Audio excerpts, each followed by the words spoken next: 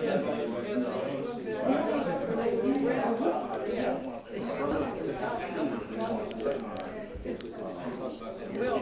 it finished with that silly little John Peters.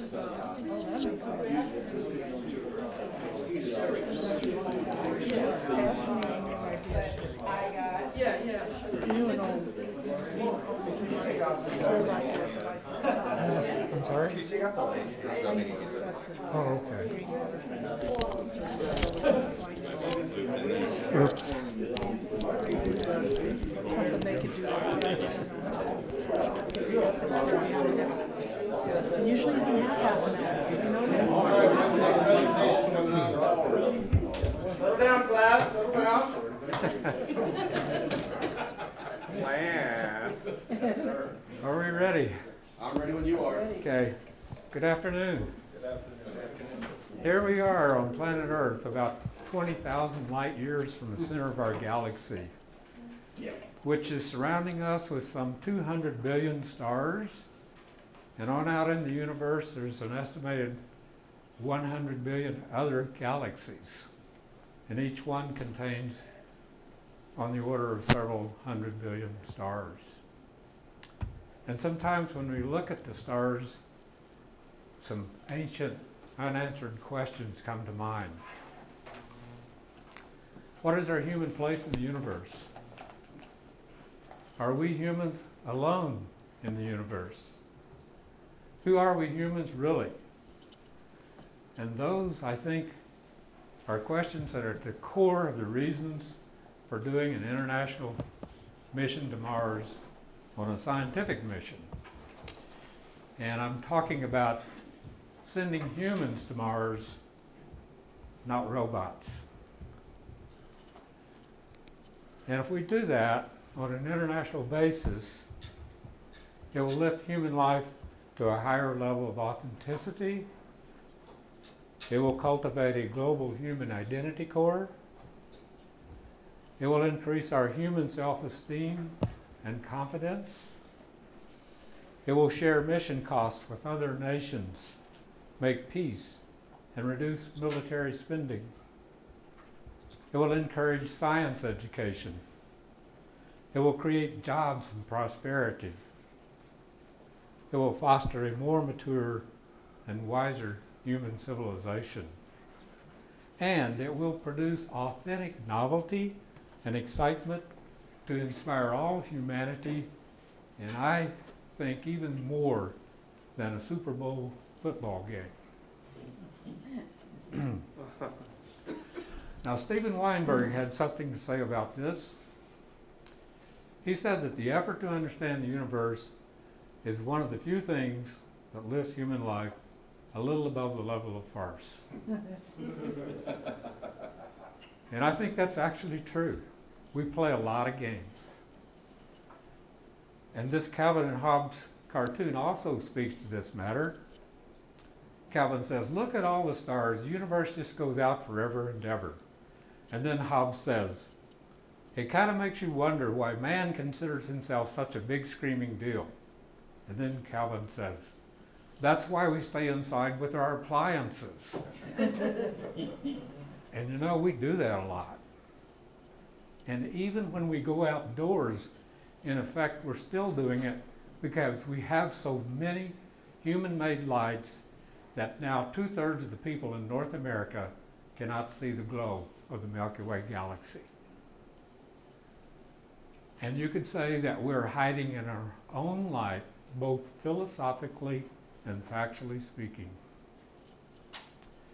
But I think the good thing is some benefits will be immediate when we make the decision to commit ourselves to a humans to Mars mission on a scientific mission to understand ourselves and the universe. Now, how that can be, some of those benefits can be immediate is explained by Nathaniel Branden. He wrote that the only authentic basis of self-esteem is an unreached determination to use one's mind to the fullest of one's ability and a refusal to ever evade one's knowledge or act against it. Now, that's not easily done That's tough, but I think it works. And one way to use your mind to the fullest is to use the results of science. And that can be done in three basic ways. One is to predict and influence nature to produce life-enhancing technology, such as cell phones, air conditioners, computers, robotic farm machinery, and the list keeps going on and getting larger to the point that some of us could not exist, could not survive without it. A second way that we use the results of science is to produce weapons and surveillance mechanisms to be secure from harmful other humans. And I put quotation marks around the word secure because I think in the long run, when we build weapons to kill other humans, it doesn't really make us more secure. And also around the word other, because I think we have a strong tendency to see other humans who are just a little bit different than we are as somehow threatening. And a third way to use the results of science is to search for human meaning and identity. And this is a way that science began several centuries ago. But we have largely pushed that aside in order to use the first two. But there has been some resurgence recently in using the result of science to search for human meaning. And a pioneer in that resurgence was Kenneth Patton. He wrote a book back in 1964 entitled A Religion for One World. And in that book he wrote, "A universal religion for the entire world must be thoroughly naturalistic and scientific." I think he was way ahead of his time. I think he's right on there. But also, personally, I would not have continued to call it a religion, but he did. He also wrote that science rests on a foundation of scrupulous moral principles, the chief of which is an exacting honesty and objectivity.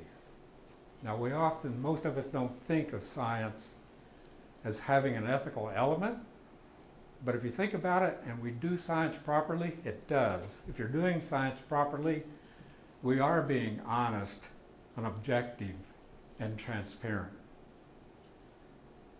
Now, a more recent example of this resurgence is a book entitled Science and the Quest for Meaning. It's written by Alfred I. Taubert, who is the Boston University professor of philosophy, and he also directs our History of Science program. And in that 2009 book, he wrote that the role of science in defining personal identity cannot be overemphasized. In other words, we need to bring back this idea of using science to search for human meaning and emphasize it, talk about it. Now, Wernher von Braun was doing this, and as you know, he was a brilliant rocket scientist that designed the Saturn V rocket in 1969 that sent us to the moon. And he said, by going into outer space, we will find ourselves. In other words, by exploring beyond the Earth, we will discover something new about our human identity. Now, what is human identity? Well, obviously it's made up of many different factors, but some of the major ones are gender, race, ancestral origins, language, nationality, occupation, religion, and our place in the universe. Now, what does exploring Mars have to do with human identity? Well, discoveries about Mars would add to our perceptions of our place in the universe, and one of the key questions is, for instance, if we were to discover a DNA life form on Mars, that would mean we're probably not alone in the universe, that other life forms have evolved commonly throughout the universe. On the other hand, if we would discover now I got that backwards. If we discover non-DNA life forms on Mars, that would probably mean we're not alone in the universe. On the other hand, if we discovered a DNA life form on Mars, that would mean we're probably related to it, could have descended from it. And in a sense, we could even be Martians. Yeah, we could. And our place in the universe is at the core of our human identity. And our identity, of course, is a powerful influence on our behavior. We generally behave according to who we think we are and what we think we can do. And a story that kind of illustrates this is the story of Giordano Bruno, who was a 16th century humanist monk who went around in 16th century Europe telling everyone, we humans are not alone in the universe. There are other civilizations out there among the stars. And he also said that the Earth orbits the sun instead of the sun orbiting the Earth. And that radical information of the day threatened the religious identity of the church people of the day. And they arrested him, put him in prison for 8 years, and in the year 1600 they burnt him at the stake in Rome, Italy. Now this is 413 years later and we're still doing atrocious things along those same lines. And an example of that is Pastor Terry Jones, who apparently felt that his religious identity was threatened by the mere existence of a Quran, and he held a public burning of a Quran back in 2011. And immediately after that, on the other side of the world, in Afghanistan, people apparently felt that their religious identity was threatened by that burning of a Quran, and they responded with protests, killings, and suicide bombings. And that same sort of thing is going on and on. Now, Amartya Sen, who is from India, wrote a book back in 2006 entitled Identity and Violence. And he kind of summarized this whole thing. And in that book he wrote that many of the conflicts and barbarities in the world are sustained through the illusion of a unique and choiceless identity. And I think the key words there is illusion and choiceless. And he says that that results in homespun elemental violence or globally artful violence and terrorism. And he also writes that the solution to that is to see ourselves as planetary citizens. And in other words, well, he also says that global identity can begin to receive its due without eliminating our other loyalties. In other words, we can see ourselves as planetary citizens but retain our language and our religion and our nationality and all that.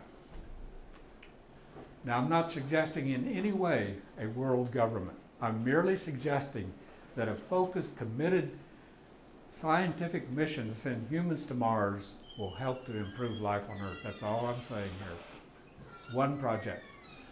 I made this cartoon here to illustrate the most common response I get when I do this presentation, and I've done it about 30 times.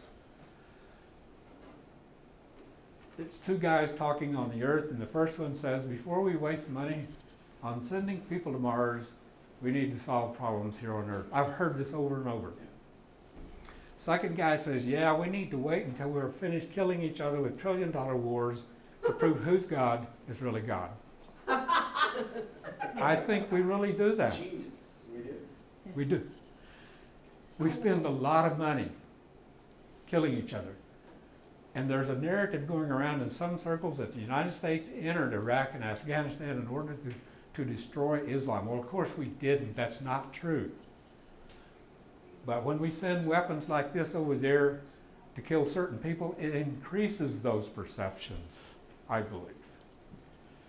And I got this pie chart from the Quaker Friends website that shows that the 2013 discretionary budget is 60% for the United States military, and for space exploration to NASA is this mere 0.6%, this tiny little sliver.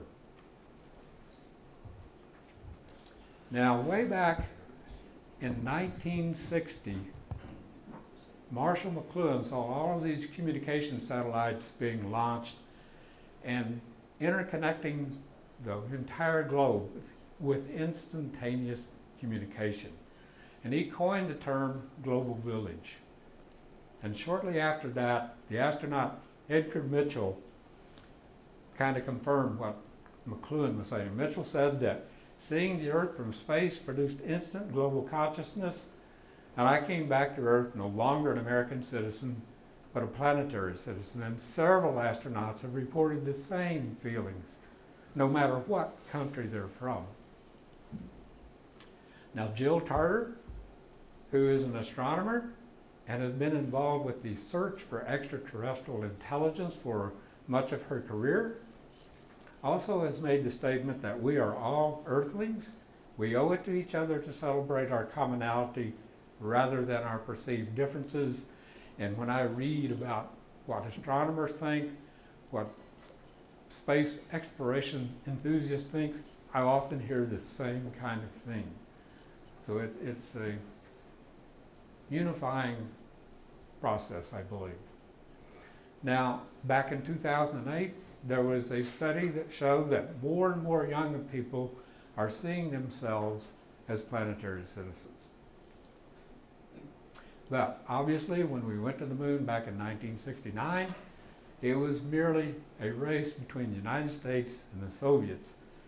And when we got there, we planted the United States flag on the moon. But what I'm saying here is, I think it would have been much more beneficial and wiser and diplomatic to have planted the flag of Earth on the moon, just as they are doing here at the South Pole and the Antarctica. Now, the Reverend Dr. Fraser Watts, a Cambridge professor of theology and science, and I think that's a very good combination, wrote back in 2006 that science is the most genuinely international movement in the world order and therefore a force for peace and stability. And keeping in mind that he is a reverend, he said that religion is associated with culture and identity and is a source of tension. And a good example of international cooperation in science is the Large Hadron Collider, supported by 60 different nations, cost $10 billion, and the United States is part of that. It's located near Geneva, Switzerland. And they recently announced that they found the fundamental particle of the universe, the Higgs, or as some of the media has dubbed it, the God particle. And I think this will help all humanity understand how the universe actually works. Now, of course, on the other hand, humans compete in many different ways. There's global competition in products and labor, and has been for some time. And there's competition for NASA contracts, including the next shuttle ride up to the International Space Station. And who do you think won the contract to manufacture this pin, NASA pin I'm wearing on my lapel? Everybody knows it was China. Yes, it was made in China. And on the other hand, a mission to Mars should not be a competition between nations. And some nations, including the United States, could lead and coordinate an international mission to send humans to Mars on a scientific mission. But if we as the U.S. continue to sit around, a country like China or Japan or Brazil or India will go ahead and do something and go to Mars. Now, Martin A. Nowak had an article in the July 2012 issue of Scientific American. It was entitled "The Evolution of Cooperation."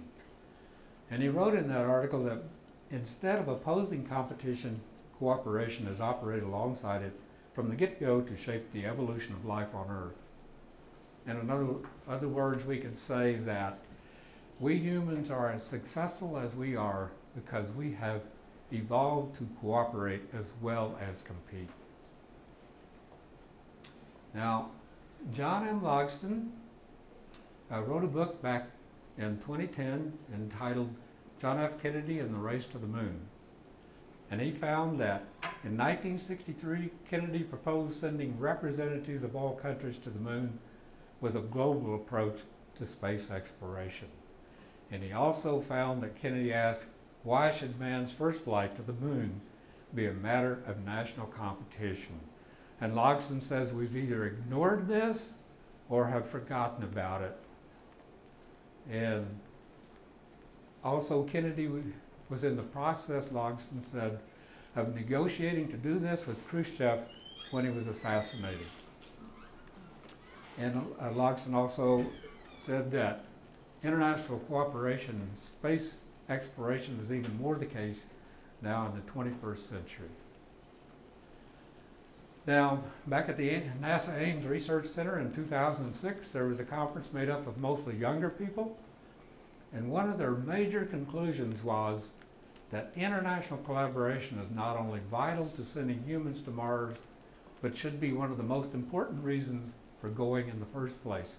In other words, if we accomplish nothing else by going to Mars, let's do it as an international scientific project to bring nations together, and maybe we can save enough money from doing wars to send some spacecraft up there. And Paul Hill and Robert Caswell, both of the NASA administration, have informed me that they think that probably the only way we'll ever send humans to Mars on a scientific mission is through international cooperation. I was a little surprised they said that, but that's what they told me. Now, there are lots of examples of international cooperation in space exploration now. Some of them are, well, obviously the Mars Society. There's International Space Station, has 16 nations cooperating now, and the Russians are providing transportation for the astronauts up to it. And as you know, the Russians used to be our mortal enemies. And the Europeans and Japanese are transferring cargo up to the station. And the Chinese recently asked to join, but the United States Congress excluded China, saying they would be a security risk. I think they would be well worth the risk. And in 2012, there was a simulated mission to Mars in Moscow with a crew of Russians, Chinese, Frenchmen, and a Colombian. And the Russians have recently also expressed a desire to have a joint humans to Mars mission with the United States. And the Curiosity rover that landed last August on Mars has parts from 5 nations. And the National Space Society recently announced that they are going to do a project for the United States, India, Japan, UK, Russia, and China. They want to produce solar power for all humanity. And the ExoMars project is a project of cooperation between the European Space Agency and the Russians to send up a Mars orbiter and lander in 2016 and 2018. Now, obviously, this is the Curiosity rover, and I did a brief survey last summer, 2 weeks before it landed, where I approached people at random on the streets and asked them if they knew anything about what was going to happen on the planet Mars. And 47 people out of 50 did not know anything about the Curiosity rover. And that tells me that a humans to Mars would gather much more interest than any robotic mission, even if it weighs a ton. Now, Jeffrey Bennett, who is an astrophysicist and lives right here in Boulder, has written that a little perspective on our place in the universe makes any form of geographic, ethnic, or religious hatred seem just plain ridiculous. And he went on to write that we can grow up and solve our problems only by exploring the universe beyond the Earth. In other words, we're not ever going to become a truly wise and mature human civilization until we explore extensively beyond the Earth. That's the way we're going to grow up. Now, also Bennett sent me an email, and he agrees very much that an international mission to Mars would be a good idea. And an international mission to Mars should invite every nation to participate at whatever level they're capable of, and every continent should be represented by a crew member, and all of the proceedings need to be translated into all the major languages of the world so that everyone feels included. We could probably use some of that here at the Mars conference, I've noticed. And it should be the ultimate television news report, a live news report from the crew, perhaps a half an hour a day as they leave the Earth, approach Mars, walk on the surface of Mars, and then return to the Earth. I think such a program would inspire all humanity, and everyone that had some kind of video screen would be watching it. So in conclusion, an international Humans to Mars mission can improve life on Earth in these ways. Lift human life to a higher level of authenticity, cultivate a global human identity core, increase our human self-esteem, share mission costs with other nations, make peace and reduce military spending, encourage science education, create jobs and prosperity, produce authentic novelty and excitement to inspire all humanity, and in the end, foster a more mature and wiser human civilization.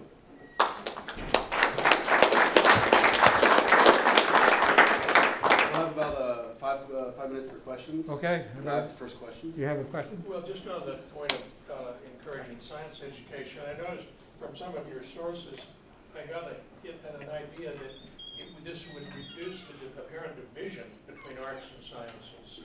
Oh, I don't know.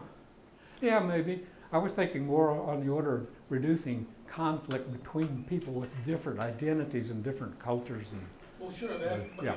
overarching that. Yeah. Yes. It would provide children with heroes, science-oriented heroes, the way the moon mission did. Yeah. Sure. I love your presentation. It was a great message. I have just a nitpicky question. Sure. Where did you get your numbers for that national budget pie chart? I got it. Oh, I'm sorry.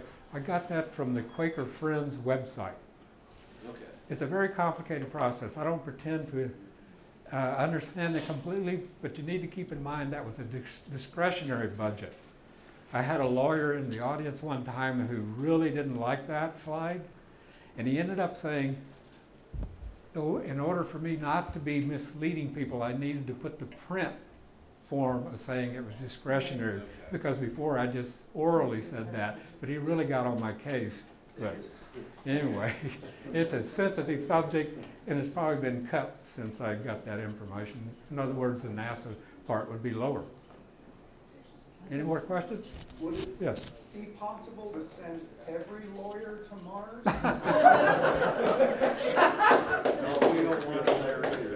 No, they would probably argue about how legal it was after they got there or something. I'd actually like to take further exception with that pie chart, because what you're saying in that chart is that there is some spending that we have that is not discretionary.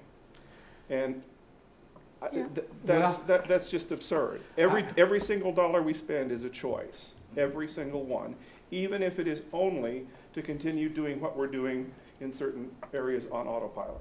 Yeah, I'm sorry. I thought that was a good point to put up there, but it's a very complicated process, and there are people who understand that better, way, way better than I do. But I do trust the Quaker Friends. Everybody knows who the Quaker Friends are, right? They're an honest bunch of people. I don't think they would have put it up there if it was misleading. But you're probably right, too. Well, I think the government describes the budget as discretionary and non-discretionary does. spending, so that's probably why it's like that. Okay. Yep. And Yes. it's a false distinction. Military spending is actually about 20%. Yeah, 17 last year. That would be including discretionary and non-discretionary? So it comes down to Social Security, Medicare, Medicaid, military, everything else, each at about 1/5.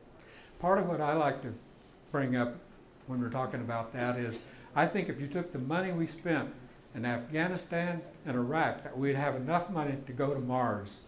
A good project. Actually, I actually have a funny little note about that. I'm sorry? I have a funny note about that. As per Robert Zubrin's $20 billion 10-year mission to Mars, if you turn off all the air conditioners in Afghanistan and Iraq, you could go to Mars. Okay. I did it. It's fine. Any other questions before we quit? Tough enough. Yes. Not so much nitpicky, it's kind of a Oh. half question, half comment. You mentioned there would be 3 purposes to science, and one thing I wanted to add is, it's not, and this kind of might have fit into your first one, which was basically mastery of the natural resources, farming, improvement of the physical human body is, I think, one. And it's only kind of emerging now. But, you know, like right now we think of prosthetics as something which, you know, you lose an arm, you get a replacement, but it's not quite as good. But there's definitely going to come a time when, you know, a body shop isn't somewhere where you're going to take your car. It's, you know, all right, I want to be stronger, so Yes. I'm going to go get a new arm. Or I lost my. Yeah, that's And- definitely part That'll of be it. up to Dr. And in Glassman. fact, I think science is going in the direction where instead of growing a beef animal to butcher, we're going to be growing the steak alone without the rest of the animal. They're already doing it. Yeah, they've both started on it. I guess the time's up. All right.